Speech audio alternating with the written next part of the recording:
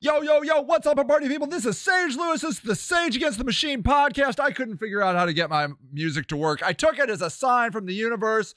Who needs music? Let's just get right into this thing. We're talking local politics. Now, let me tell you a little bit about why local politics is so badass, okay?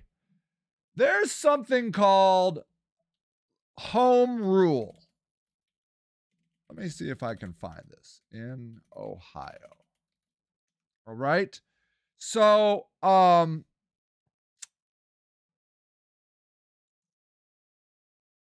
this is something I want you to understand. All right. Municipal home rule.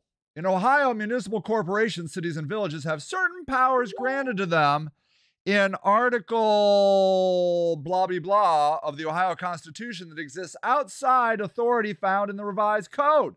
Because these powers originate in the Constitution, laws passed by the General Assembly that interfere with them may be invalid as applied to municipal corporations unless those laws are sanctioned by other provisions. So these powers granted by the Constitution, as known as home rule powers, include the power of local self-government, the exercise of certain police powers, and the ownership and operation of public utilities, okay?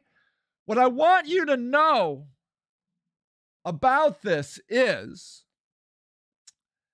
that there is a lot of power given to cities in Ohio. Like, for example, how much marijuana is legal in Cleveland? So, recreational marijuana is illegal in Ohio, but possession is not always criminal, says this little article. If you're caught in possession of 100 grams, about 3.5 ounces, it is considered a minor misdemeanor and you could be fined $150. Okay. You need to look. So look at this. WKYC. City Council passes legislation to decriminalize low-level marijuana possession. The city of Cleveland has passed an ordinance to decriminalize low-level possession of marijuana. The ordinance, first proposed earlier this month, was approved during Monday's council meeting. The ordinance eliminates fines and jail time for possession of up to 200 grams or 7 ounces of marijuana. What does 200 grams of marijuana look like? All right. This right here is what 200 grams of marijuana looks like. That is a foot long, okay? That is a foot, a full foot of marijuana that you can just walk around with in Cleveland, Ohio. Do you get it? Do you see what I'm talking about here? Now, does Akron have anything like that? Hell no, it doesn't have anything like that. Let's see. Cities in Ohio where marijuana is legal. All right. Cannabis in Ohio, Wikipedia. All right. Decriminalization. Let's see. Where is it? Where is it? Okay. This is okay. September 2015, Toledo. Depenalize misdemeanor cannabis. No fines and no jail time for possession or cultivation that's growing under 200 grams, that amount of marijuana. Possession of hashish, I don't even know what that is. 10 grams of that. Dayton, 100 grams. Cincinnati, 100 grams. Columbus, you get a $10 fine for possession of 100 grams. Okay? And then in 2020, Cleveland, 200 grams. And then look at all these other cities. Look at these cities. All these cities have decriminalized marijuana. Do you see Akron in here? No, you don't. Because even though they say they're Democrats, they're not really Democrats. Our mayor wanted to vote for Bloomberg, for God's sake. He endorsed Bloomberg.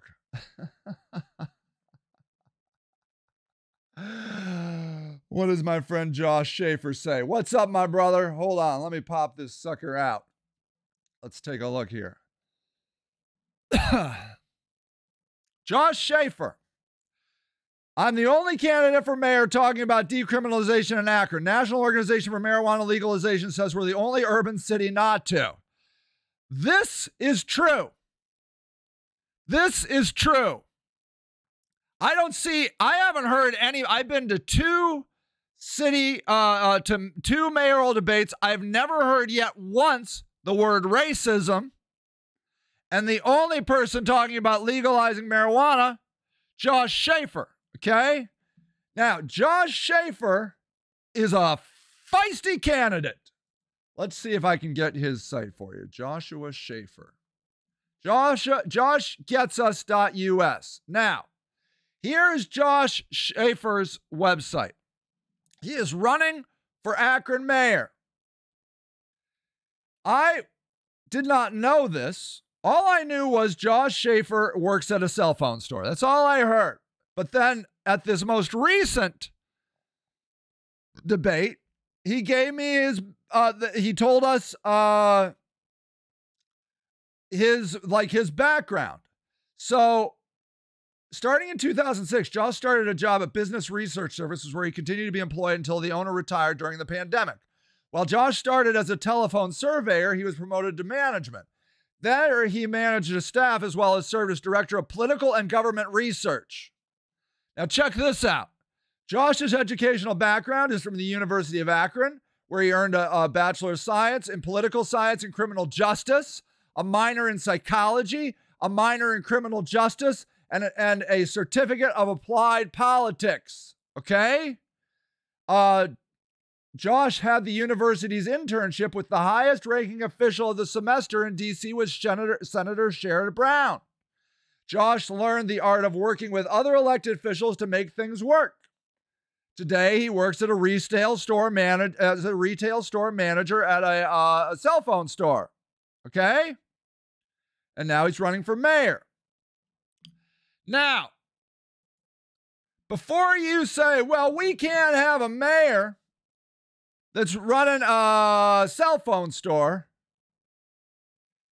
AOC was AOC, what was she? Like a server, right? She was a waitress, wasn't she? Alexandria Ocasio-Cortez, AOC, restaurant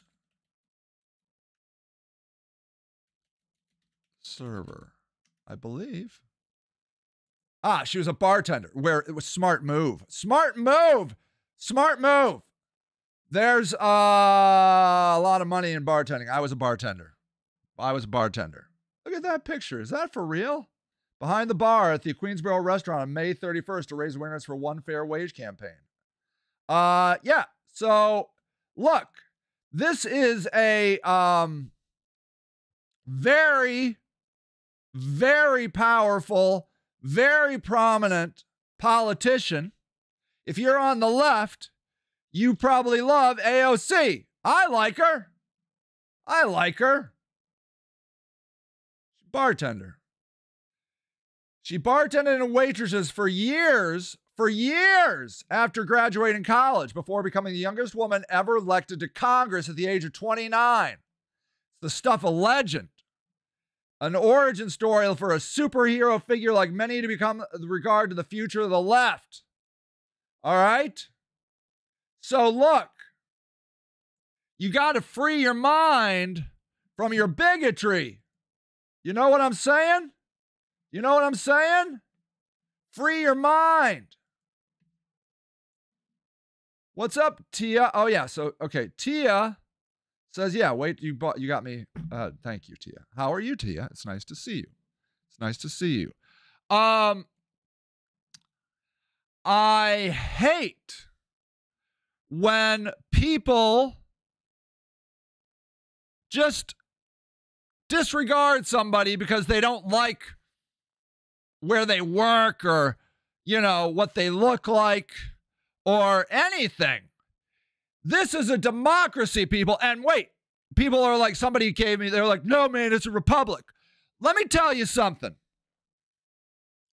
And Josh can tell me if this is true or not. I think it's true.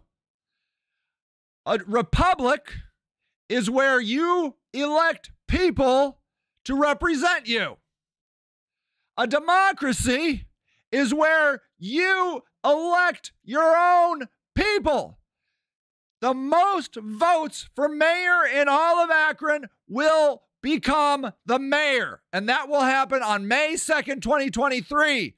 We will not pick the mayor in November. We don't, I don't even think there's any Republicans now on the ballot. This one guy was going to run and his signatures, he couldn't get 50 signatures. So there is no Republican on the ballot. Maybe an independent will run, but it's a real hassle. You need like 800 signatures and you're not going to win because there are so many people. Look, I'm knocking on thousands of doors and I can't tell you how many people will say, what party are you? And I say Democrat and they say, I'll vote for you. And I'm like, really? That's it? Because I told you I was a Democrat? You don't know anything about me. You can pick any party you want to run for, okay? This guy, Mark Greer, who I love, is running for mayor. I'm going to talk a little bit about him. He's always voted Republican in the primaries. And he's running Democrat. Oh, thank you, Josh. Josh Safer saying, don't forget, early voting starts April 4th. And that means, I think, doesn't it, Josh, that you can go down to the Board of Elections. Summit County Board of Elections. So let's see. Elections. Here we go. Okay, here's what I know. Registration deadline. You have to, I think you have to be registered to vote by April 3rd. Polls open on May 2nd at 6:30 a.m., close at 7:30 p.m.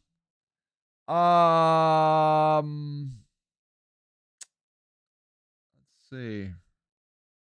Doesn't say when early voting is on here. But I believe Josh Schaefer, he went to school for this stuff, man. He knows. Guy knows. Josh Schaefer says you can vote early on April 4th. You can take that. Also, Josh Schaefer giving some solid ideas. Also, update your registration immediately if you moved. Good. That's good. Board of Election, or it's not too late to order a mail-in ballot. Oh, you can order a mail-in ballot. All right. See? Look, people. You got to understand how powerful local government is. All right? Local government, we already have cities that have decriminalized 200 milligrams of marijuana. It's a foot long. It's like a freaking Subway sub of marijuana. Where'd it go? Where's the picture? Where'd it go? Oh, yeah, it's right here. It's bigger than a Subway sub. No way would a Subway sub ever be that thick and juicy and delicious. It's a foot long, but way thicker. It's like a Hanini sub thick of delicious, juicy marijuana. 200 milligrams. Just walk around Cleveland with that. Just do it. Just enjoy your life. Not in Akron. Not in Akron. City Council, if it had enough votes, could make that happen. Could make that happen.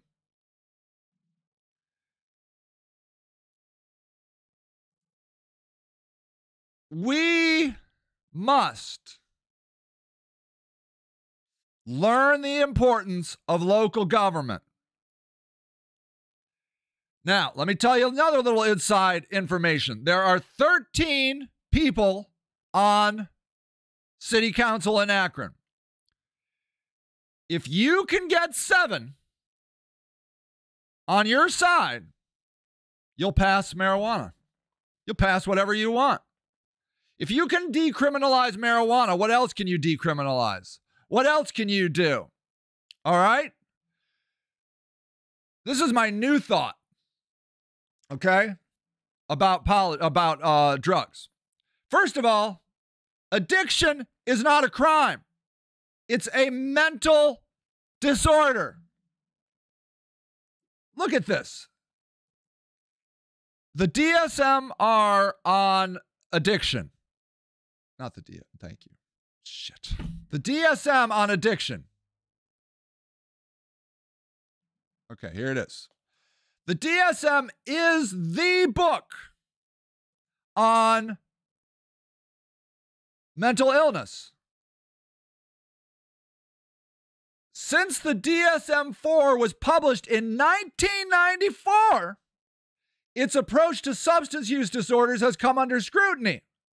Strengths were identified, notably reliability and validity of dependence, but concerns have also written. The DSM-5 substance-related disorder considered these issues and recommended revisions to the 5. General concerns include whether to retain division for 2 disorders, dependence and abuse, whether it's, okay, come on. Hold on. I just want to, this is too inside. The DSM. The new DSM describes a problematic pattern of use of an intoxicating substance leading to clinically significant impairment or distress with 10 or 11 diagnostic criteria recurring in a 12-month period. Okay? It's a disorder. Okay? Now, what happens if you are blind drunk walking down the street? Let's watch somebody super drunk. Video of somebody super drunk.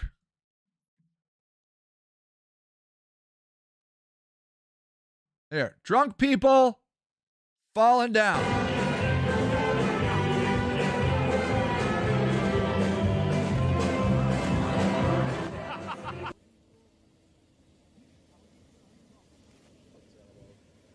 All right? When we watch this, we laugh. Look at that drunk fucker. Oh, jeez. Somebody get him. Can I have Sambuca? 4 Sambuca. Oh, honey. Have you got... All he wants to know, my name is Beth. Have you got any money? Beth. This is the DJ booth. See, look. Okay. Don't you think this is funny? Aren't you laughing? I'm laughing. Because... Okay, I can't even stop watching. One more. Just let me watch this guy. Look at that poor guy in his sock. Okay? Okay, well, one more. I can't stop. Whoa! Watch out! Whoa! Whoa! Wow, that guy recovered. That guy recovered. Watch out! He's drunk, brother. You don't need to be angry. Wow. Okay, watch that. Okay. Okay. Now, watch this.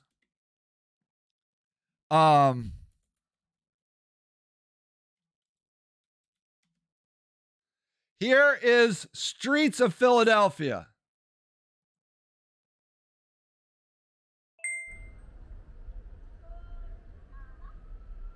Now, this person is not on alcohol. They are probably on some sort of opiate, I would think. Okay? Not as funny. Why is it not as funny?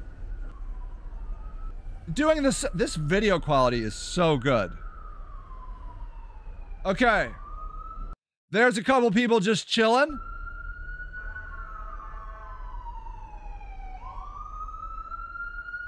I mean, literally, what is that guy doing other than standing there? He's just standing there. I mean, that guy can touch the ground. None of those drunk people could have ever touched the ground. Here, let's try and get you some more. Here's some people. Okay, look at these guys over here on the left. They're taking a nap. It's called nodding out. They're so chill. But do you think it's worse? Now, the scenes are different because we're in a poor neighborhood. The background looks different, right? Look at the trash. Okay? What I am suggesting to you is we find this tragic because it is in a poor neighborhood, and we find this crap funny because it's in a rich neighborhood. Do you understand the difference? See, this is funny because this drunk asshole is just at the beach. All of these people are rich. See, she's cute. She's cute. They're all cute. It's Beth. Okay, this guy's on a train. This guy's in a wedding. This guy, I don't know where he is, but he's dressed nicely. He's just out for a fun night. That guy just goes on and on. I don't know how he recovers. That guy is amazing. That guy has some serious ability to maintain balance. Watch out. Wow. Wow. Oh, he couldn't keep it all the way. Oh, man. Do you understand? Do you understand what I'm getting at? Can you understand that we find drunkenness, which honestly was worse than what we saw on the streets of Philadelphia with the opiate people, but because the opiate people were in a poor neighborhood and looked poor, it's gross. Do you understand? You gotta understand this, okay? Josh Safer says, if we treat substance abuse disorder as a mental illness and stop locking up the mentally ill, we can stop complaining about the jails and criminal justice system being full and focused on crime. This just in, Josh Schaefer happens to know something about this because he earned a BS in political science and criminal justice. This guy isn't talking out his ass like me. I'm just an English major, okay? Do you understand? This guy knows a thing or two about this stuff.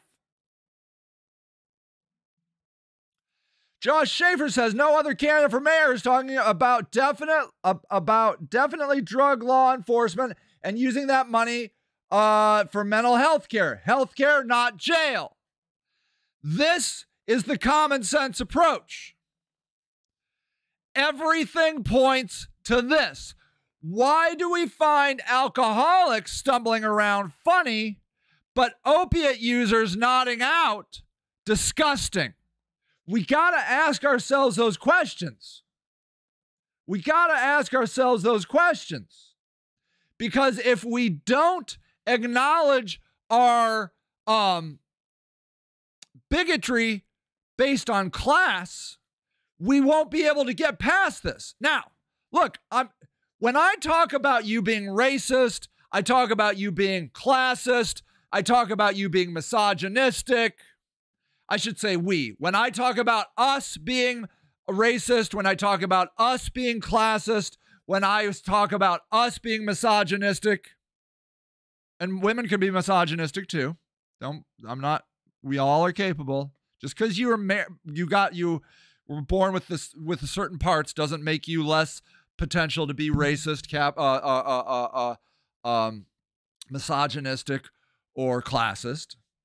Okay, all right. Josh has got to go watch NPR. All right, well, learn more, Josh. Learn more. It's good to see you, buddy. All right. Oh, you have oh my God, he has an interview with NPR. I'm sorry. Excellent. Go for it, brother. Go for it. Good. All right. So look,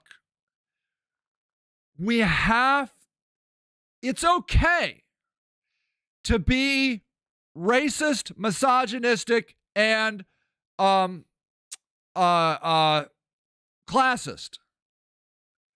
It's not okay to do nothing about it. Okay? When you're laughing at a falling down drunk, but you're looking at somebody nodding out on opiates on a poor street corner, you have to ask yourself, what's the difference? And what you're going to say is, well, that's tragic. And then maybe you'll say, well, now that I think about it, the drunk people are tragic too. Okay. But what do you feel inside? Are you still laughing at the drunks and still grossed out by the poor opiate users? I need you to get into your heart. Okay? I need you to get in there and allow yourself to feel and to think about what you really feel. Okay? It is okay to feel, let me say it this way. It is okay to feel like women should be barefoot and pregnant and in the kitchen. If that's what you feel. Okay? You need to be able to say that if you feel it. Because if you don't say it, then we never get to deal with it. But let's just take that one. Let's take the idea. I just saw something come over on Parler. A woman was writing about how the women's movement was the worst thing ever to happen to women. She wants to be married young, have babies, and not work anymore. That's cool. That is cool. She wants that. But wouldn't she like the option? And in her defense, maybe she's saying, well, look, now I don't have the option because now we live in a world where we have to have two incomes. And I can't afford to live in America now without both my husband and me working. And so now I can't be a stay-at-home mom. And there's some real things to flush out there. Like, did we resettle income so that we're requiring two people to work?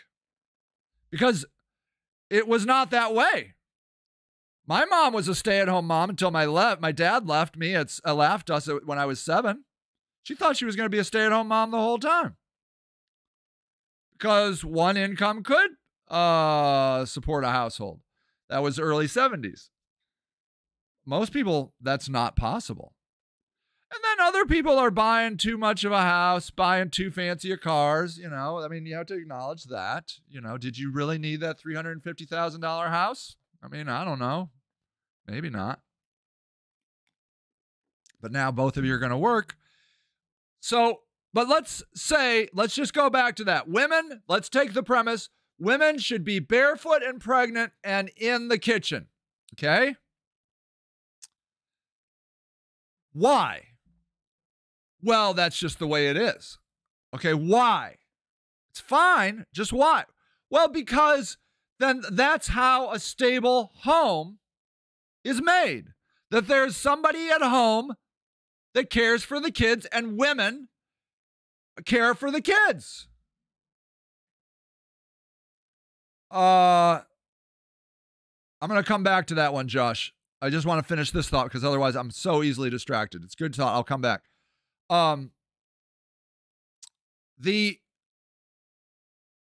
Okay, that does sound good. That maybe there should be somebody at home to take care of the kids. And may I say, As a guy who has raised a kid basically in a 2-income household, there have been times where it's very difficult. You not only do you, you're working full time. Both people are working full time. You have to cook and clean. You have to take care of the kids. You have to pay the bills, blah, blah, blah. And the woman oftentimes still gets stuck with it. How many two-income households still make the woman do most of the work at home? I think a lot. I think it's a lot. So couldn't a woman say, well, yeah, screw that. Why do I want 2 jobs? That fucker's only got 1 job. So now we're having a decent conversation. But what I would like to suggest, in my 51 years of observing people, is that I have not seen a clear delineation where people with vaginas are better than people with penises. Because that's all we're talking about here. Penises and vaginas. You're saying because that kid comes out of that vagina, that human being is automatically a better parent and a better housekeeper. I have not seen that done. I have not seen that in my experience observing people. I have seen some shitty moms, like a lot of shitty moms. They play head games against their kids. They're mentally abusive. Sometimes they're physically abusive. They're screwed up. They like cling on to like some sort of like midway through their life. They become obsessed with some sort of psycho crazy religion. They just become bananas. Not because they're women. They just become bananas because they're human beings on planet Earth. I'm not saying that women have a propensity for being more insane. Not at all. I think sometimes, if anything, maybe women talk about it a little bit more than men. I think I've seen a study about that. I think I just saw a study where men don't go to doctors as often as women because, you know, we got this whole thing where we don't like being vulnerable. But to say that a vagina is universally better at parenting than a penis, because that's all we're saying, because we're using these traditional stereotypes of what a man is and a woman is, that is a total lie. No, I don't hate women. What are you talking about? Stephanie Evans says, you really hate women, don't you? No, what are you saying? No, what I'm saying is that the idea that women, because they have a vagina, should be barefoot and pregnant in the kitchen does not in any way correlate to the fact that they are better at housekeeping or better at being parents. I can't see it. Look, I'm telling you, people, I have not seen any case of anyone. Like here, you want to hear a racist thing? That oftentimes, black people, they like fried chicken, watermelon, and menthol cigarettes. Okay? There's the most racist thing you're going to hear all day. I've done a study. I've gone around. I can't find it.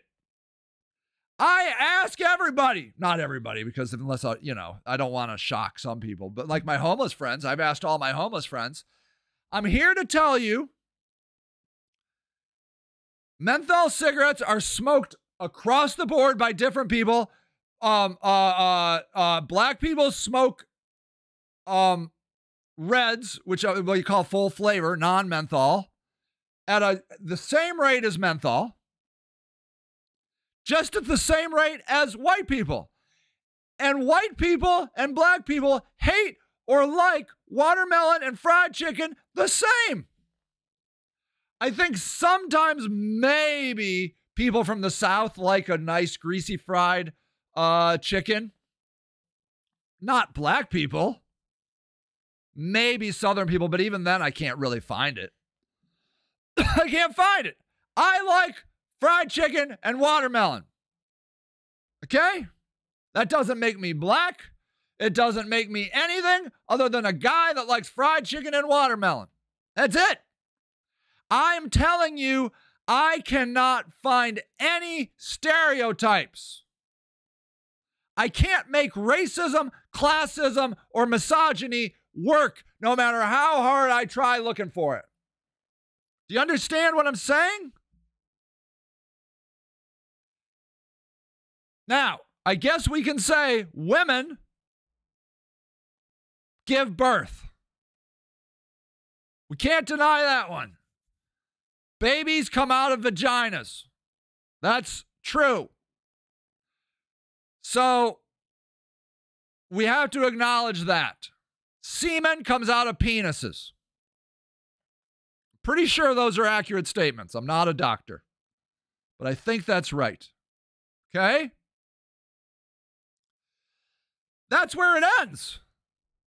That's where it ends.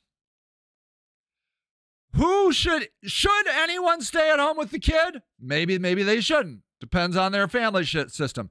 Should the mom stay at home? Should the dad stay at home? I don't know. It's a personal decision. Every family unit is different. I've seen stay-at-home dads. They're great. I've seen gay men, married gay men, adopt babies. They look like they're doing great. I've seen lesbian women adopt babies. They look like they're doing great. The only thing I've ever seen about good housekeeping, and hey, you want another one? Another bigoted statement? Gay people are tidy. Some gay people are tidy. Some are total pigs. Total slobs. Seen it. Overweight and dirty and disgusting.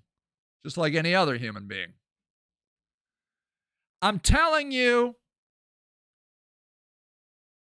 I cannot find any indication that race or class or gender predispose you to anything. Anything. Martin Luther King says you have to judge a person by the content of their character, not by the color of their skin. That's it. You got to look at the person. Is that person a good parent? Yes or no? You can't just be like, well, because they got a vagina, of course they're going to be a good parent. No. And no, I don't hate women. Let me tell you something about that statement, Stephanie. I will be an activist for the black community, the homeless community, the gay community, the poor community. But I'll pick up a gun for women. All right? Do you understand what I'm saying? Women's rights are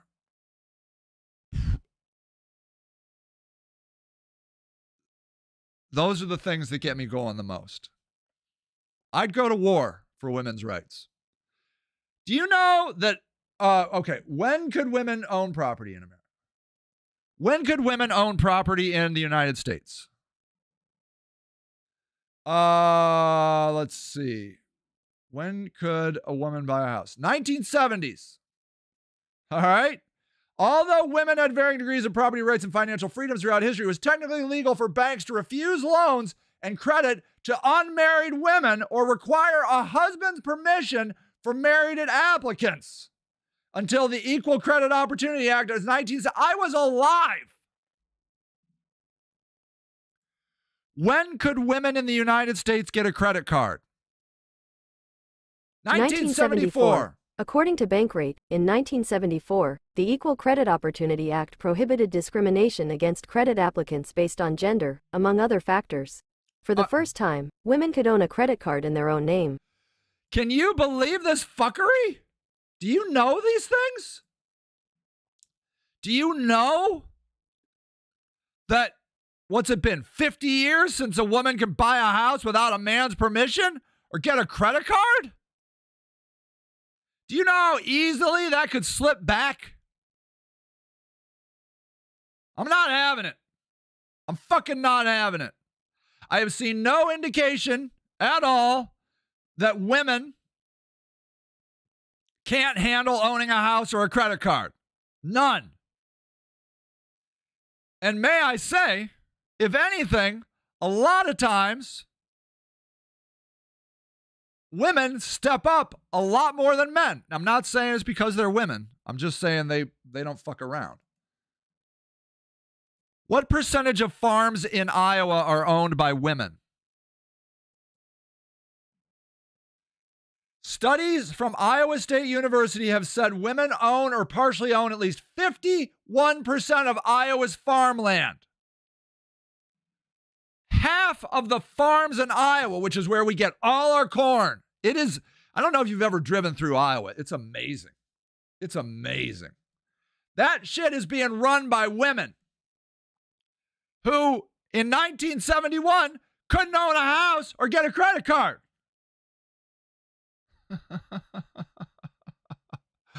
I will go to war for women's rights. Make no mistake about it. I'll do this like I'm running for city council. I'll put tents in my yard for everybody else.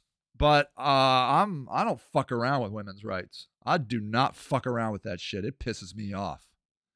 It's half of the population. It's half of the population. So yeah, if you think I hate women, you don't understand me. What I'm doing here is I'm talking about subjects that are painful. All right? All right. This was not going where I wanted it to go, but I do want to talk a little bit about politics. All right? I want to talk a little bit about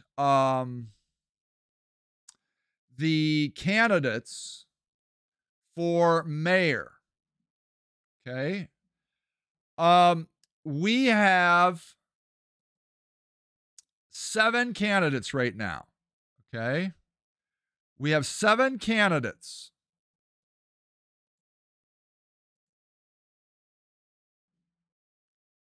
These are our candidates: Tara Mosley, Marco Somerville, Shamus Malik, Jeff Wilhite, Keith Mills, Joshua Schaefer, and Mark Greer.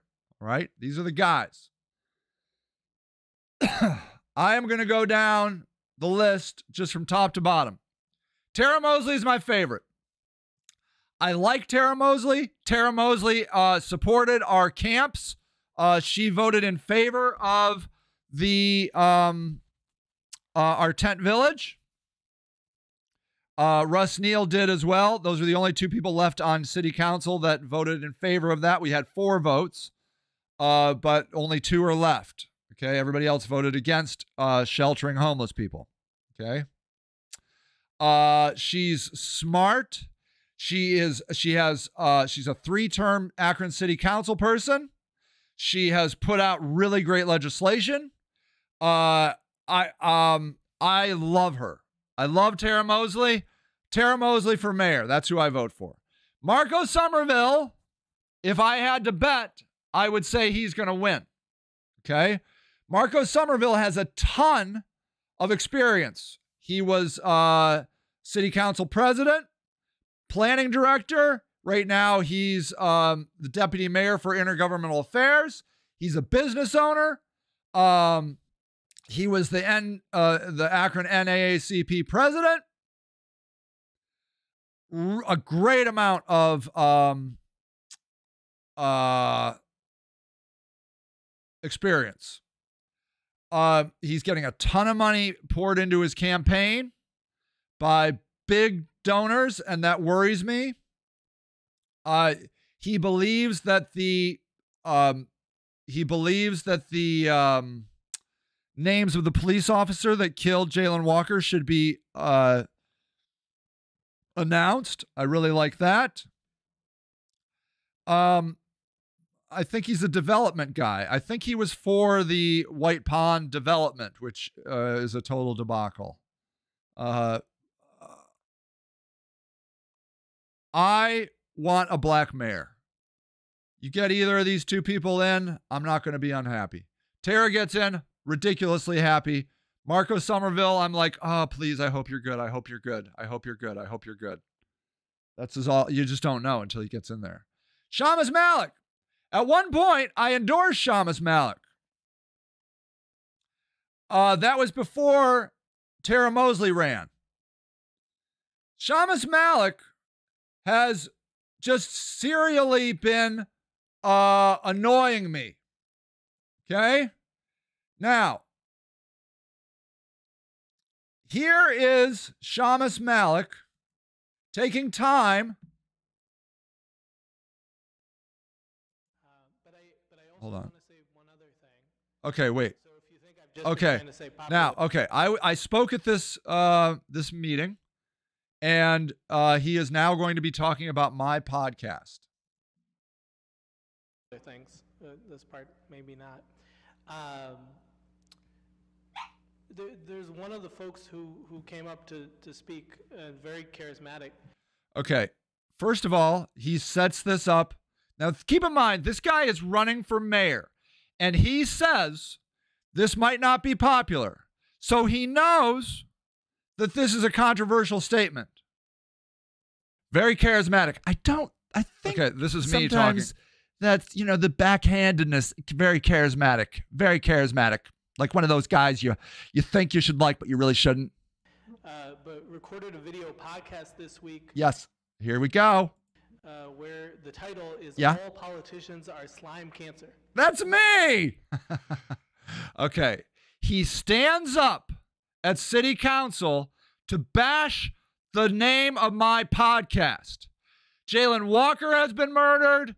The White Pond thing is a debacle. And he needs to talk about my title of my podcast. Akron City Council member Shamus Malik giving me a shout out at the Akron City Council meeting at 8. Okay, so I don't know if you guys know, but there is a thing called trolling. And I was not thinking that he would be this stupid to do this, but he fell for it. It's basic 101 podcasting blogging. You poke somebody and you wait for them to respond. And he did it on city council, 8:30 p.m. on November 14th. Isn't that nice? I got snap. You're not allowed to clap, but I did get some snaps for that title. I was in the room. I was that very charismatic guy. Yeah, I mean, really, you know, we're not superheroes. And now he goes on to complain about how hard his job is. Superheroes, but you are the elite that run the government. We're not special. We don't have... You're not special? You vote on everything, Shamus Malik. Special powers? You have a lot of special powers. You decide what kind of, for example, the reason the room was packed with people from the community because they were begging you not to put in this bloated, stupid, high-priced. All right, so do you get the idea? The guy is an idiot, all right? And I will say this.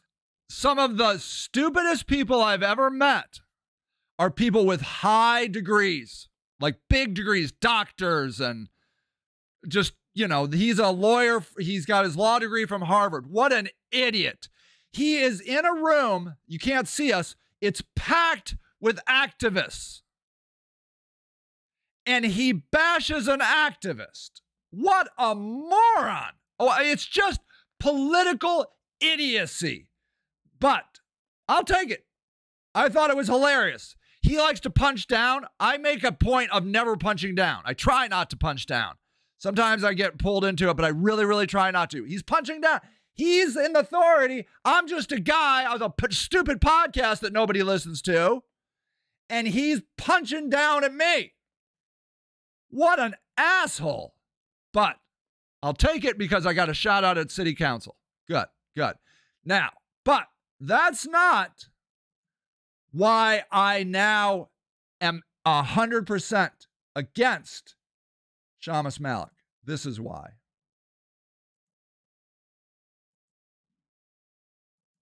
Stood up at that podium and asked Mr. Fusco to meet him in a dark alley. I'm going to show you what Reverend Ray Green said, but he's talking about Reverend Ray Green, an amazing human. We are so lucky to have Reverend Ray Green here in Akron. He has done so much.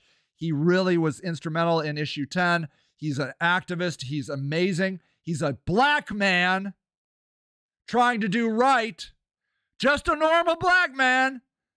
And this guy with this fucking tie up here on this snake pit of evil is bashing him. So far past inappropriate. So far past inappropriate. So far past inappropriate. So far gone. So far gone. I mean, can you imagine? Could you imagine somebody saying that? Do you remember? Did you take? God damn it. And that's where I start just getting furious as I think about it during the podcast. I just get madder and madder. I want you to hear what Reverend Ray Green said, okay?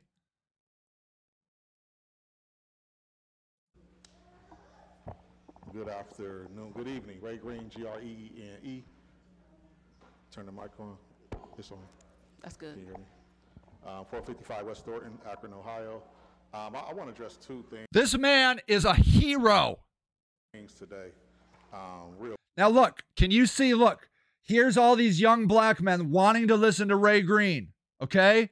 Young black men looking for somebody who is a leader, who somebody can, they can look up to, that is a positive influence in the community. Real quick, the first thing is, I didn't hear it today, but normally I hear, particularly from the president, a manner in which we are supposed to address council. I am shocked and dismayed and utterly upset and disgusted by the way a member of city council addressed the public today. He was talking about Jeff Fusco and how he just belittled and was just unprofessional and mean to average citizens. He's a dick. Jeff Fusco is a dick. That was just totally disrespectful and against what you require from us. They do that all the time. Do you notice how Shamus Malik was able to bash us? We couldn't do that to Shamus Malik. We'd get gavelled. And to see that that person has not been censored or anything else is a grave injustice to the person on this body that has been censored. They censored Russ Neal for something that was never actually confirmed that he did. He apparently scared 6 anonymous women over Zoom, and he's been censored for it. And at any given time, you can see me in a dark alley, just me and you, and repeat those same things. The second thing I want to... Okay, so what he's saying is, you wouldn't say those things to my face out on the street. All right? He's not throwing down. And may I say, we come from a country of dueling. Literally, Aaron Burr, we have dueled in this country. He's not talking about, let's do a duel, sir. He's saying, what he is saying is, you stand over here protected by all your walls and all your police, and you feel free to say really dirty shit to us, but you wouldn't say that shit on the street. That's all he's saying. Addresses this legislation. And then he goes on to talk about the legislation, and then that's when Shamus Malik is so outraged, and that's when I say, fuck you, Shamus Malik. I get so fucking tired of your fucking bullshit. Emo Kai Okolo there is an empty seat right now on the police oversight board because five white men uniformly in a block voted against Emo Kai Okolo, an attorney from Jones Day, because he called the police one time, I think, in Facebook, in a Facebook comment, pigs. And they're like, well, we can't have that. The police oversight board is a nothing board. It has no power, nothing. And they will not allow one young black man on it. Fuck you, you fucking white fuckers. Fuck you, and fuck you, Shamus Malik, for having the audacity to call out Reverend Ray Green. You shut the fuck up, you elitist, snobby, prickin' fucking asshole. God damn it, you see how mad this makes me? My dog has to leave now. It pisses me the fuck off. How long do black men have to keep their head down and ask, yes, massa, please, massa, I'm sorry, massa? How long? When is a black man allowed to stand up and say, you have treated us like shit for 4 centuries? No, how dare you? How dare you? How dare you? Fuck you, motherfucker. I said I want to meet him in the back alley, not to beat him up, but talk to him, have him have the balls to talk to me one-on-one, and you think I'm going to fucking burn this place down. Meanwhile, my ancestors have been sold for the highest bidder and abused and raped and murdered and pillaged, and you have nothing to say about that, Shamus fucking Malik. God damn it. I hope you fucking never get another goddamn position in politics ever again. I'm sick of you. You are a bigoted, condescending, elitist snob that does not deserve the position of being in city council, much less being mayor. It freaking pisses me off to no end. Fuck you, Shamus Malik. See, makes me really mad. Really fucking mad.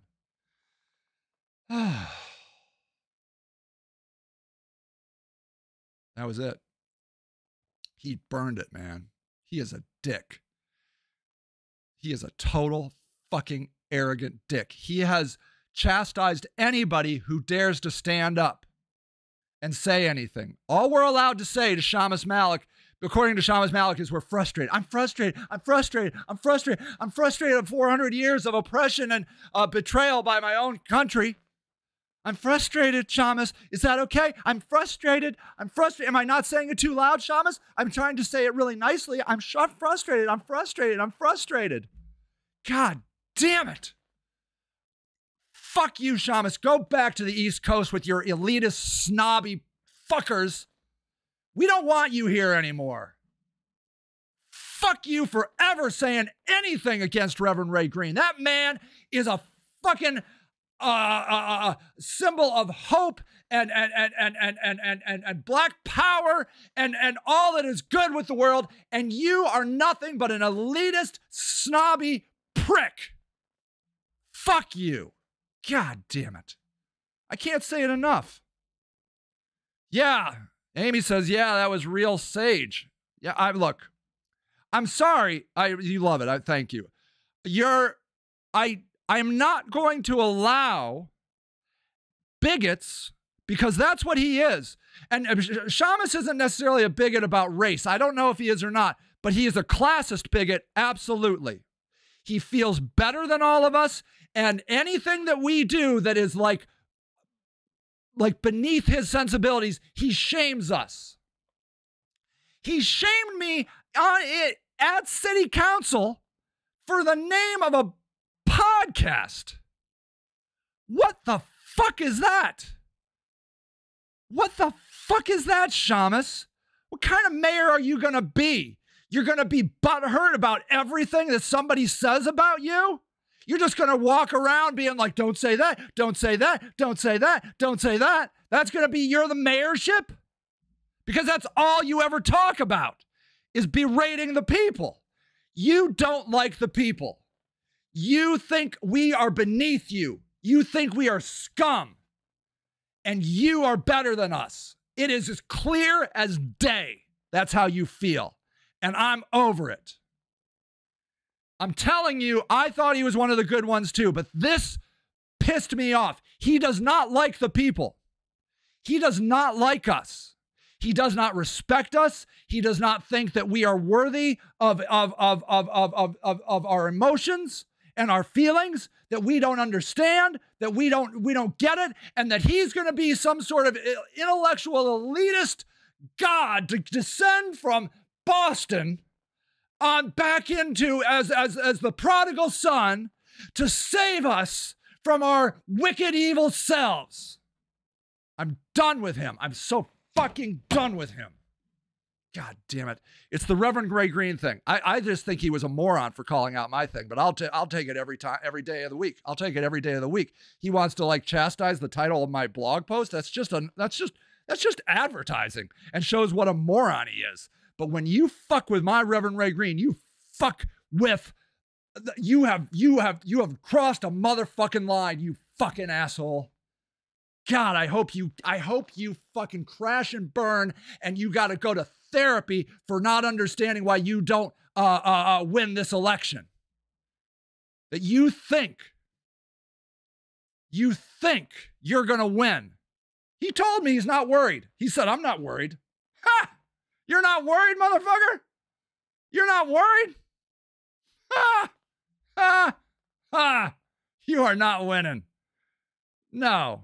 The racists are not going to vote for a Muslim. The black people are not going to vote because you dissed Ray Green, a hero of Akron. You are condescending. You'll get some votes in Ward 8. I don't even think you're going to win Ward 8. I think that actually Marco Somerville will win Ward 8. He'll take Ward 8. Ward 8 is all you ever had. That was the best shot you have. You're going to lose Ward 8, and you're done. And then I want you to crawl away quietly back to the East Coast with your fucking asshole, elitist, snobby friends, and go get a therapist and talk about what a shithole Akron is, because you're better than us. Sick of it. Sick of it. All right. And that's what I think. Jeff Wilhite, a lot of experience. We don't need another white guy. Just no. He's milquetoast. I can't remember a thing Jeff Wilhite ever says. He's not catchy. He's not, no. Sorry, Jeffy. You seem like a nice guy. Just no. Just go away. Go away. Keith Mills. Love Keith Mills. He is a teacher in Cleveland. He teaches, he also is an e-coach, an e-sports coach up in Cleveland. Has some amazing lived experiences with police. He's had an intruder in his house, has some wonderful thoughts. I want him to be on school board. School board, Keith Mills. Josh Schaefer, the more I listen to Josh Schaefer, the more I like him. He's got to keep going. I think he should run for city council or school board himself next. Climb up the ladder, man. Let us get to know you. Mark Greer, he has now moved into my third spot. Okay, he has moved into my third spot of what did I do here? Shoot. Hold on. Now the order is for me, Mark, it goes Tara Mosley, Marco Summer, Mark Greer. There is a debate tonight. Here's the debate schedule. 3:16. Social Justice Forum hosted by the NAACP, League of Women Voters, Akron Interfaith Social Justice Group, Freedom Bloc, Alumni Chapter at Delta Sigma Theta Sorority at Garfield CLC at 5:30 tonight. Please come. I need you to hear these people. I'm telling you, we have so much control. We can do so much in local politics. So much. Learn about these people. They're fun. They're fun. They're fun. All right? Just vote for one of the black candidates, all right? Just do that for me, will you? We've never had a woman voter or a woman, we've never had a woman mayor. We've never had a black mayor. A woman mayoral mayor would be incredible, would be So incredible. So incredible. Please, Lord, let Tara Mosley win. It would restore my faith in all of you. I don't know. My faith in humanity has always been restored. I believe in humanity. I love humanity. You guys are what actually keeps me going. You're incredible. Marco Somerville could be great. The thing I like about Marco Somerville is his team. It's filled with young, enthusiastic people. They're like clapping and cheering and handing out his stuff. Hey, did you get Marco's thing? Did you get, you know, I love him. And so that's encouraging to me that he has attracted these young people. So Marco is a real down-to-earth guy. He's like kind of salt of the earth sort of guy. You know, he's got a lot of experience and has a lot of power over the years, but I think he's the kind of guy that just a guy. I feel, you know, and I really do like his business experience. I really do. So I don't know. Could I flip? Could I, by the end of this, switch my vote to Marco Somerville? Probably not. I believe in Tara Mosley, and I really want a woman mayor. Want that bad. And I really believe in her. I'm not just doing it because she's a woman. I mean, you know, I didn't like Hillary Clinton. Just because you're a woman doesn't mean you get to win. But I'm telling you, check her out. Check her out. I really, really believe her, or I really like her. All right. Okay, wait, Tara. Oh, okay, Naomi. Okay, Naomi has some, Naomi says, Tara would be really disappointed if she won. She's actually crazy, overly religious to the point it comes off as mental illness. Okay, now I have heard this. I don't know if it was by you, Naomi, but definitely one other person. Only one other person. If you're not the other person that said it, then that would make two people. I do not see that. I do not see her as overly religious. I follow her on social media. I've been to these debates. I'm a pretty active follower of her. I'm not saying you're wrong. I'm just saying I have not seen it, and I'll look for it. I'll definitely look for it. I just don't know. I don't know it. I haven't seen that. Another person didn't like Tara because they got blocked by her on her personal Facebook. And I'm like, well, I do that. And I talk about spiritual stuff a lot. We all have our own reasons for doing things. And I feel like, there you go. Okay. Any comment it is religious is too much for me. So that's fair. Totally fair. Totally fair. And I will say this. I consider myself a Christian, and I'm sick of Christians. There are two people that guide me in life. When I ask, like, what would so-and-so do? I ask, what would Jesus do? And I asked, what would John Brown do? Those are the two people that I hold a barometer up to. Naomi says, like, if you're going to post about your political platform, do not use that to speak on your personal. I mean, yeah, I would say that's not cool, I guess. But I would say, you know, if you look at what I post about spiritual stuff. Okay. And look, my wife is too. My wife is a militant atheist. I don't know if she would say militant, but like, she's always got radar for me going too woo-woo. And she's like, no, dude, it's just chance. I will never vote for someone who mentions their personal religion. Well, I guess you can't vote for me. You can't mention it. You just mentioned yours. You just mentioned your religion. And may I say, atheism is a religion. There is only one correct answer, and that is agnosticism. Atheists are just as religious, and maybe sometimes more so than all the other ones. You are absolutely convinced there is no higher being at work, and you can't prove it. Prove it. You can't. You don't know what was before the Big Bang. Okay, fair enough. Okay, that's fine. But don't you want to know, like, I mean, don't you want to know the makeup of a person? Like, if they were into Scientology, you may be like, well, wow, okay, Scientology. And may I say, maybe you are, and which is fine, maybe you don't want to vote for anybody that's a Christian or spiritual at all, which is totally fine. It's totally fine. And I could appreciate that. But, and do I expect my atheism to be respected as a religion? I would hope so. And I do expect, oh yeah, I'm sorry. And I do expect my atheism. Yes, of course. Look, I was atheist more than I was anything else. No, I do not want to know. I want to know their political standpoints. Okay. But your atheism guides you, right? Like your atheism makes you decide how. So, okay, an atheist has no moral compass outside of their own moral compass.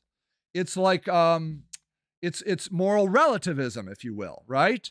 You decide what's important to your life, which I respect so much, as opposed to being sent down some stone tablets by some daddy figure. Whatever. It doesn't have rape on there. It doesn't have child pedophilia.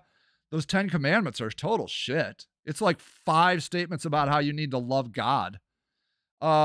Atheism is practical. The rest are, nope. Atheism is delusional too. You could be right, but you absolutely cannot prove to be right. So let me say this, like, I fight. Okay, I'm going to tell it really quick. My belief. And I just made it up. I made it up, but it's what drives me. Here, I want to get to Jolie's point. Just one second. This is my standing position right now. I believe we are here to level up. When I look around the world and I see constant suffering, life is nothing but work and suffering. You can't, it's not nothing, but the majority of life is work and suffering. And you can't tell me it's not. Yes, we get to take breaks, we get to relax at night, we get to take a nap, we get to sleep, but you wake up and you're back on the grind. Why? Why is life, what is the point of that? Even from a biological standpoint, why would we do that? Why wouldn't we biologically, as the apex predator, the greatest predator on earth, make our lives completely suffering free? Just like we see suffering, we're like, nope, no suffering, no suffering. We can't. No matter how hard we try. I don't work, but I still suffer. That's totally fine. You work, Naomi. To say you don't work, I'm not suggesting a 9-to-5 kind of work. I'm saying like work just to survive, just to eat, just to live in a house. You work your ass off. We all do. We all do. I believe we're here to get better. I'm now working with this idea that, yes, Jesus was a son of God, but we're all sons and daughters of God. In fact, no, that's not even right. That's not how I believe. I believe we are gods. I believe we are gods. And we have been given an incredible gift to be on this little rock, hanging out and looking back at our true home, which is the universe. It is so beautiful to see with our eyes. I'm sorry if you can hear my dog. That's a whole other religion. I consider myself a Christian because I adhere to the philosophies of Jesus. I don't believe he was born a virgin birth. I don't believe that it was God's one and only begotten son. I don't believe that he was raised from the dead. I don't. Those were all just oral stories for 60 years before it ever got, you can't tell me you can't recite an exact story that happened last week, let alone 60 years. Is it 60? without, it was something like that, 40, 60 years before Jesus died and they ever wrote down. We were born in a Christian age. Of course very possible. But I'm open to anything. I've been a Baha'i. I've been an atheist. I was really checking out, it's Christian, but Mennonite. I'll try anything.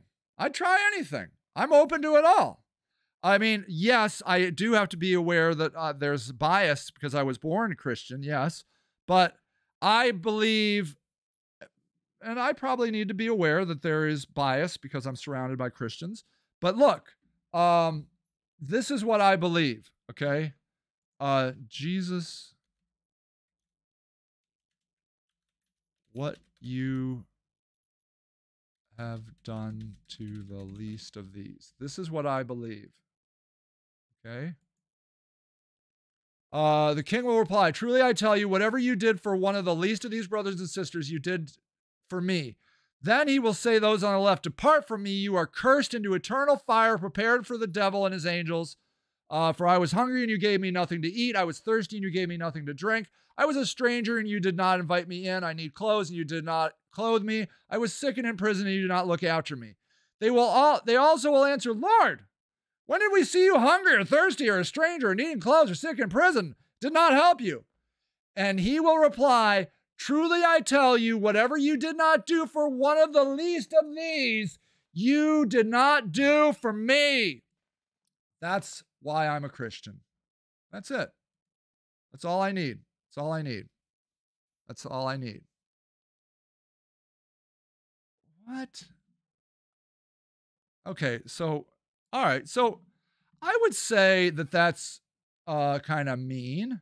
What a luxury to change your religion as you learn. People have been killed for it in the past. Oh, maybe it's not mean. And it happens in other countries. Of course. Yeah. Okay. Yes. And that's because I live in the United States of America that I'm allowed to do this. It's the root of all evil. Religion. The root? I don't know. Hitler was pretty shitty and he wasn't the greatest. Okay. How many evil dictators were atheist? Okay, here you go. Come on. Okay. So, as any communist dictator reviewed the requirement to hold an office in many communist countries, you had to be an atheist. Some people may lay claim that while these dictators were atheists, they never did anything in the name of atheism. It's worth noting that the height of religious persecution happened under Stalin and Mao, with millions slaughtered merely for being religious. That's identical to the same methodology any religious purge or program used in the past. Only difference was scale second only with the Holocaust. Don't think I'm biased against socialists. I am one. Okay, so I would say that that's not... that right there is suggesting that religion is not the root of all evil. I think humans are the root of all evil. Just being a human. I think we are the worst thing and the best thing. We're it. You know? I find more meaningful packages in Animal Farm. Sure, animals are created equal and some are more equal. I don't know if I believe that. Maybe they're more equal. Now ask how many religions carry. Okay, I will. How many murders were carried out in the name of religion? Let's see. The 10 biggest atrocities. 89% of the world's population believes in some sort of monotheistic policy. Okay. Christians have undoubtedly killed millions in the name of God, but the sadistic and barbarous methods in which their acts were undertaken has long since given way to an array of pacifist and peaceful methods. Okay, wait. Jihad's not traditional terrorism. Okay, this is, I need like a chart. Religious violence. Wikipedia, don't fail me now. All the religions have narrative symbols. Violence is a very broad religion is a complex modern concept. Religious violence, cultural process. I'm not saying you're wrong. I mean, look, yeah, there's fucking assholes in religion. But yeah, and I can't give you, I don't want to bore people with that, but I will acknowledge 100%. I believe that it's shitty people that go to the religions. You're shitty, and you cling on to whatever you want to cling on to. Atheism, like socialism or monotheism. I see I have a lot of friends who are evangelicals, and they're beautiful, beautiful, beautiful people. But I firmly believe that they'd be beautiful people whether or not they were evangelicals or not. I believe good or bad people go into these organizations and then make them good or bad, more so than they already were. But I just don't think it's I think it's the people. People, I'm telling you, people are the worst and best thing. We have it. We have Jesus and Hitler inside of us. All of us do. Yeah, right. Religion is a human construct. Absolutely. Well, religion is a human, yeah, okay. But when the Vatican looks like it does while they collect money, oh, the Vatican, fuck the Pope. Oh, did you see this? I've been following this. Oh, I can't show you because I'll probably be blocked. But like, I've been really into Sinead O'Connor recently. And when she tore up that picture of the Pope, man, she was hated.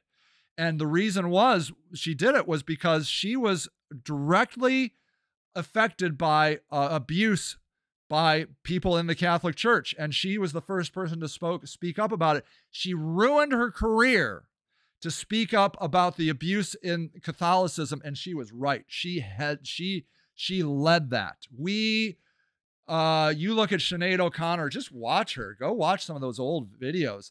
And where she was booed at grand, a huge crowd. Chris Christopherson. Look on YouTube, Sinead and Chris Christopherson. It's so powerful. They just destroyed this 20-something-year-old girl because she had the audacity to stand up for what she believes. Yeah, you can take religion and shove. I'm with you. I'm with you on that. Look, fuck religion. Most of these, all of these organizations are terrible. But I'm just here to tell you, the reason I go out to help homeless people, I'm inspired by all of you. You give me a lot of energy to do this work. But ultimately, I believe I'm here to level up. I don't know why I'm here to level up. I don't know that, but I don't care. I'm just here to get better. I have a wonderful blessing, for lack of a better word, a wonderful gift. Let me call it that. I have a wonderful gift that I am on planet Earth in an incomprehensibly large galaxy and universe that's probably just a part of endless galaxies and universes. And here I am talking with you, getting to enjoy a warm March day. I don't get to eat bread right now because I'm on a diet, but I will soon. And I'm so lucky. And what a lovely, lovely thing. And I happen to believe there was a reason for it. It doesn't matter to me if you believe that or not, because what you do doesn't matter to me. I'm not here to change souls. I'm here to just be me. I can't change anybody. I can't change a homeless person from quitting drugs or getting out of a tent. And now I'm to the point where I'm like, why? Why would you? I mean, fuck income inequality and the abuse that the system has put on poor people. Maybe you're better just to stay in your tent. I'm not here to, I'm trying to change the system. I'm trying to make people more compassionate, but that's not on me either. You're going to decide to be compassionate or not compassionate, or the system's going to decide to be compassionate or not compassionate, no matter what I do. It does matter. If I go kill 10 homeless people today, that will matter to you. A lot of things matter to me. Yeah, it is warm. Kids are being murdered in schools. Yeah, I mean, yeah, these things matter. I guess maybe I'm not, but I'm not. I mean, I'm just going to keep doing what I did. I'm just going to keep doing what I do.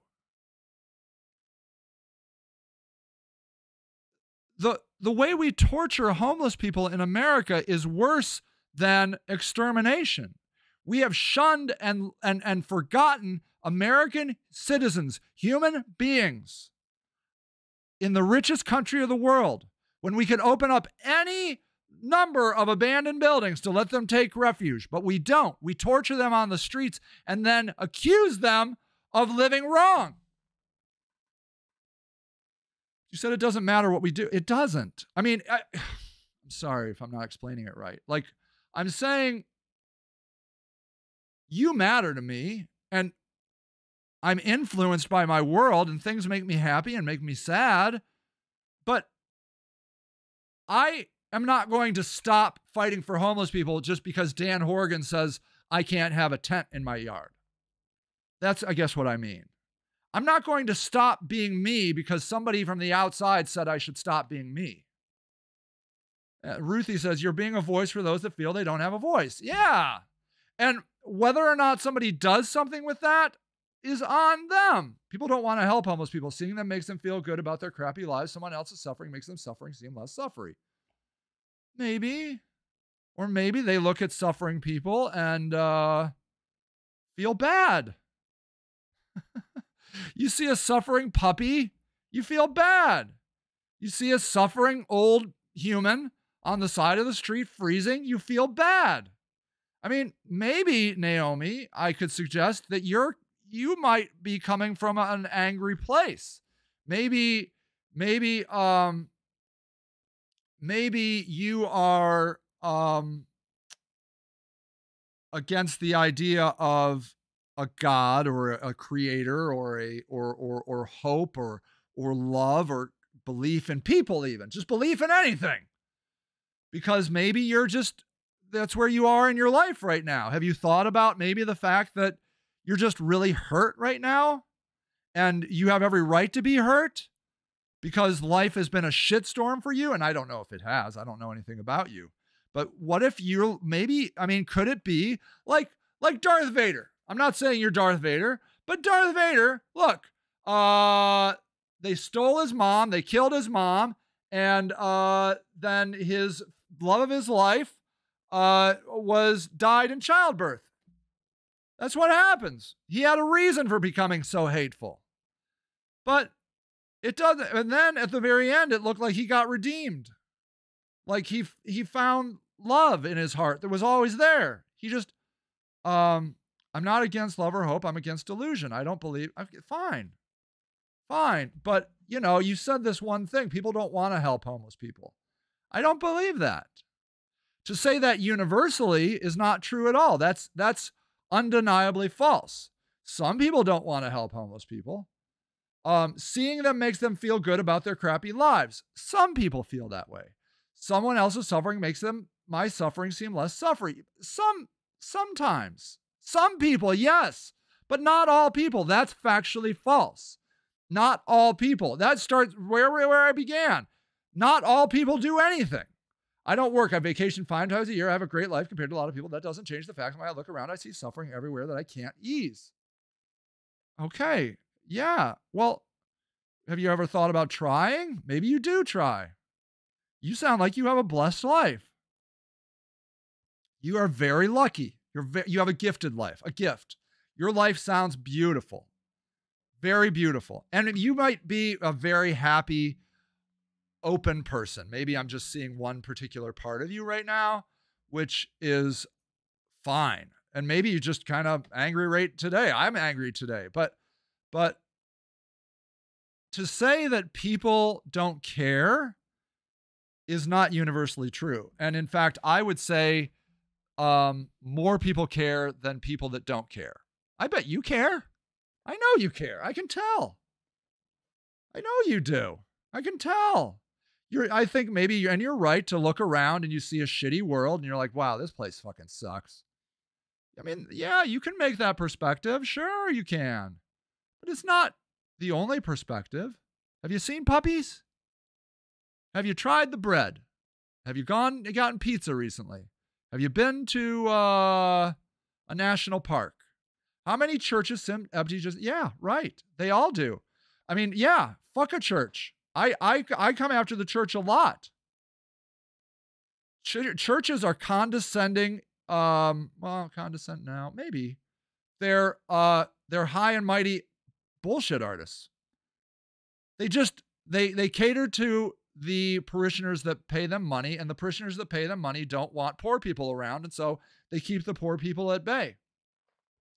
I mean, look, what about empty heated garages? They sit empty.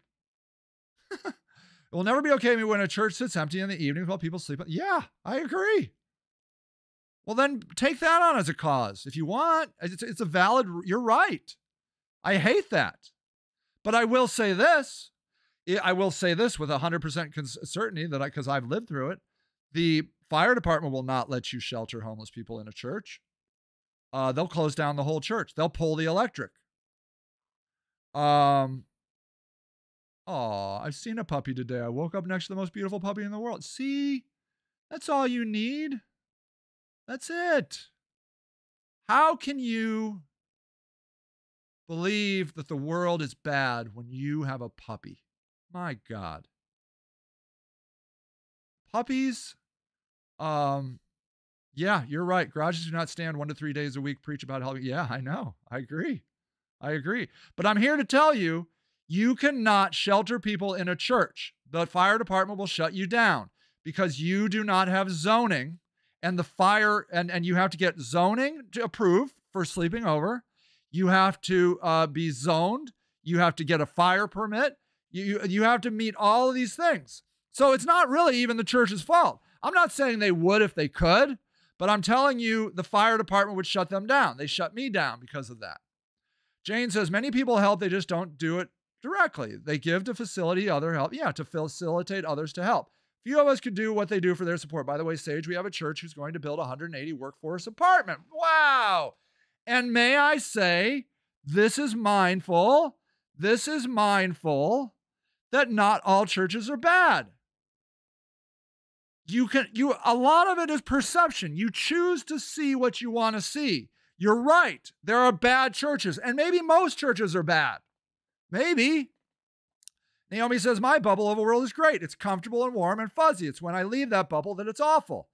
Well, no. You go on vacation 5 times a year. Or maybe you include that as your bubble. Why don't you pick a part outside your bubble? Maybe you do. I don't know you. Why don't you pick something to work on? Anything. Pick up some trash or take care of an old person. Knock on the door of an old person. See how they are. Have a conversation with an old person. I mean, just try. Maybe this is where you're at in your life. And again, I don't know you. I don't know what your life is like. I'm still in my bubble when you're on vacation. For sure. So, I mean, maybe this is where you're at, Naomi. I mean, maybe you just need to push it out a little bit. Yeah, Jean, yeah. She says, we don't have a homeless shelter for men here in Medina. Local churches host Operation Homes for them. That's beautiful. I know for a fact that a police from Medina shuttle homeless people to the Haven of Rest here in Akron. I've seen it happen. Josie says, we need to figure out how to house the homeless people because they need to get off the street. I need some more place warm to sleep at night. Yeah. It's wrong all the way around that people are living on the street. It's bad for them. It's bad for society. It breeds disease. It breeds illness. It's unconscionable consciously. It makes your city, your community look worse. All arrows point to let's get these people off the street. But yet we won't. The liberals want housing first. Everybody needs a 1-bedroom apartment. I don't believe that. I believe we need tiny houses. I believe we need campgrounds. We believe we need to innovate. Everybody needs a place to live somewhere, and it doesn't have to be perfect. It needs to happen now.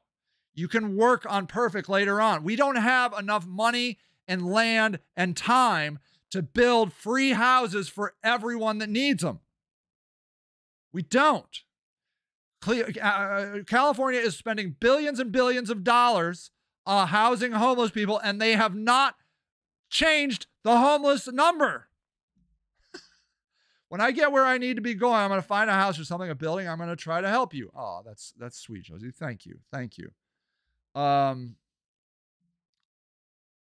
Houses are complicated. I have a house. It's very difficult, very challenging. Naomi says, I'll be driving in my little bubble, happy and warm in my car. Then I see someone walking out if a park carry everything they own in a blanket. It makes me mad. Okay, not mad at them, mad at the world that won't let them live in a way they want to. Okay, fine. But here you go, Naomi. You can't change that. Or you can try to change that, but being mad about it doesn't change anything. Maybe you could like pull up on that guy and be like, hey man, here's $20. I'm rich. You want to make a guy's day? Hand him $20 and let him do whatever he wants with it. Get his dick sucked, buy some meth, shoot some fetty. Just hand it over. You'll make his life. Be like, this is the greatest day I've had all year. I mean, what can you do to make him feel better? Poverty is not going away, people. I don't see that. I don't see a world where there's no poverty. We have to stop looking at the government to solve our problems. It's time for us to stand up and solve the problems ourselves. Okay? We can do what we can do. Why don't you get that guy a tent? Why don't you ask him what he wants? That's the number one thing. What do you want? You need anything, man? He'll probably be like, no, I'm fine. And just keep going. Maybe you could befriend him. You can't have wealth without poverty. I think that's right. Capitalism defines it. I'm a liberal and definitely don't believe in housing first. Oh, good. Ooh, let's see. Let's watch this. Oh, this is an hour. I'm not going to watch this now. I will later, though. Yeah, I mean, it's not realistic. It's not realistic. Baloney.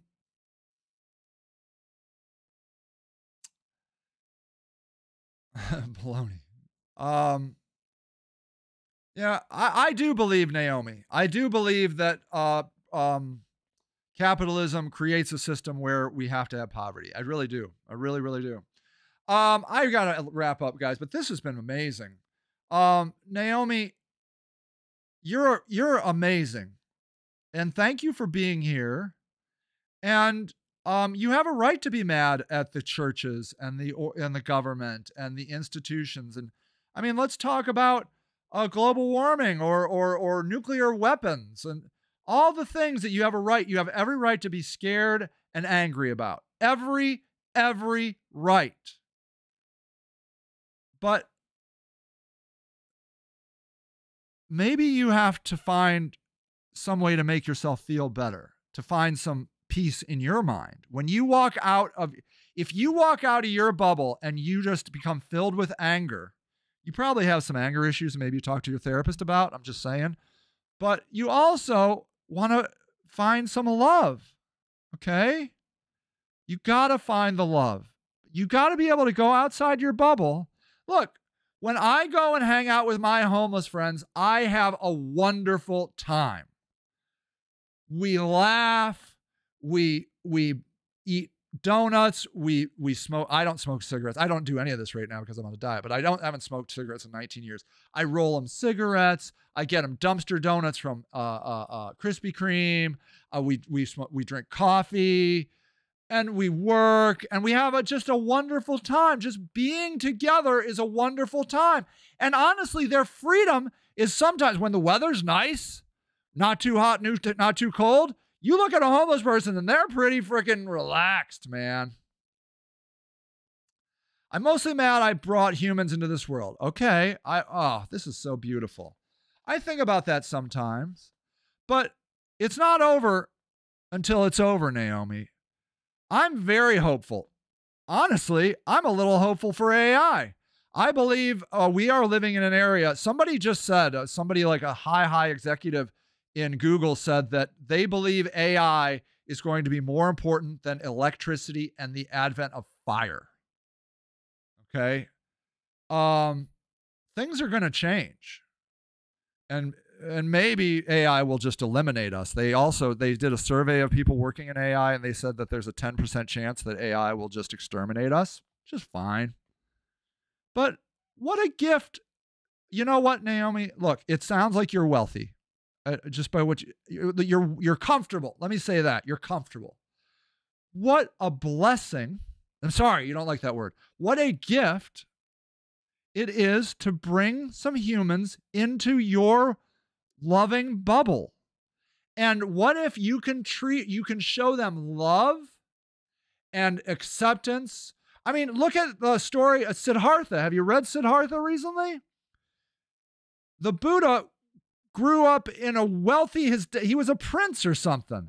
And he went out on a carriage, in his wealthy carriage, and saw all the poverty and decided he was going to do something about it. And now we have all been given a great gift of Buddhism and the Buddha. What a gift. What a gift we have you, Naomi. That you're here, you care. You are a God with a world full of gods. And you have been given this wonderful empowerment of physical comforts.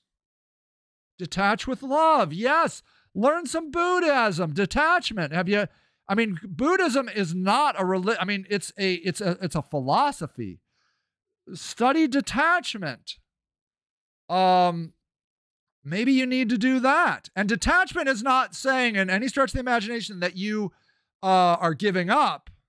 It's saying that you are letting go of the suffering so that you can work in a realm that is of peace and love, not of hate and anger. Naomi, you're lovely. You're a wonderful, wonderful human. And I bet your kids are wonderful and lovely. So here, look, this is it, and I gotta go. I don't know if I'm making any good or bad in the world. I don't know. I know homeless addicts who have produced the most beautiful children because they saw their parents and they realized that they wanted better for themselves. And they're still compassionate. They still love their parents. I have a daughter who calls me once a year to make sure her dad is still alive because she loves her dad. And I'm like, my God, you're a beautiful, beautiful soul. She's not angry. Anger does fuel me too, but Jane, you're right. You're right. But you gotta, at a point, you don't want to have a heart attack. Then you can't work. I believe you have to, there's a season for everything. I do believe that. Anger, love, peace. I do believe that. So I don't know if I'm doing good or bad. Maybe I'm making the things worse. It's not on me to say if I'm making good or bad in the world. But what I do know is I'm sending out waves. I feel confident that when I post something about homeless people, I'm sending out a wave. When I do something that I think is good, I'm sending out a wave. And maybe that wave helps somebody else to think about something good they could do. Maybe. Maybe it makes them just hate me more. Maybe. Maybe they look at me and they're like, that guy is a moron. Too late. Already had an aha. Right on. Just maybe look into Buddhism, Naomi. It's not spiritual. It's just a philosophy. It's a mental practice. And maybe think about showing your kids about what a gift they've been given and how you can make the world a little bit better. Because you only have to make someone else's life a little better once, and you're a net positive. If you aren't making things worse, if you're trying to work on making things worse, like just being a zero of negativity, or you're being neutral, good or bad, neutral, you're wonderful. And then every time you go just a blip above that, like you give that homeless guy a $20 bill and expect nothing out of it, just practice giving with no judgment, no wondering. Like, real giving is such a cool practice. Hand a $20 bill and let it go. Let it go.